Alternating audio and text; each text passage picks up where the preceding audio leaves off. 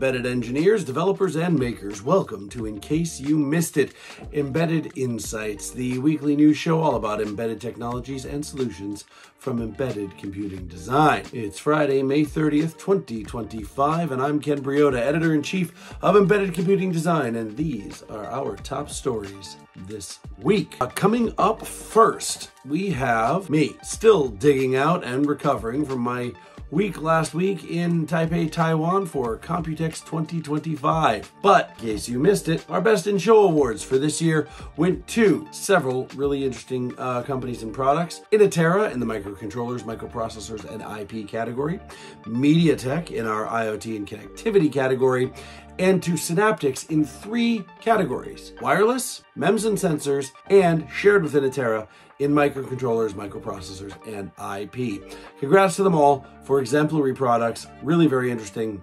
Check them all out in the article linked down below. Our next item comes from David Garske, Senior Software Engineer at wolfSSL, who has written a cautionary column about how you need to get ready for the EU Cyber Resilience Act if you're doing any business in Europe. That's the CRA, which is about to change many things in cybersecurity compliance in the EU. This probably won't be as big as GSMA was, but similarly important. From the world of military embedded computing, 7 Star Lake announced recently that it has introduced what it says is the world's first and only all-in-one self-contained 3U VPX liquid-cooled ATR system called the 7SL 3500. This solution reportedly is designed to meet critical functionalities in defense and aerospace applications, including threat detection, software-defined radar, and electronic warfare using UAVs, HTVs, next-generation fighter jets, and autonomous ground vehicles. Meanwhile, in our next story, our embedded computing design staff has published an overview and deep dive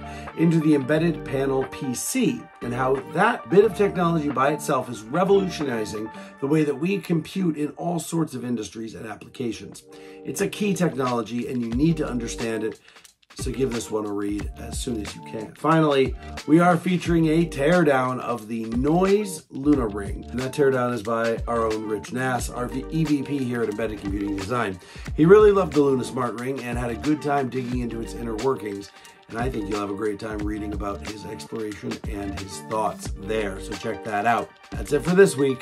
Make sure you look for the In Case You Missed It LinkedIn newsletter for even more stories that you don't want to miss, coming out every Monday on LinkedIn, where you can subscribe. While you're in the mood, subscribe to our YouTube channel right here so you don't miss any of our shows, including DevKit Weekly, Embedded Toolbox, and of course, In Case You Missed It. Visit embeddedcomputing.com for all the news in the embedded computing space, and follow us on LinkedIn and all across the web on our various socials media. Please reach out if you'd like to advertise on this show, In Case You Missed It, or any other show.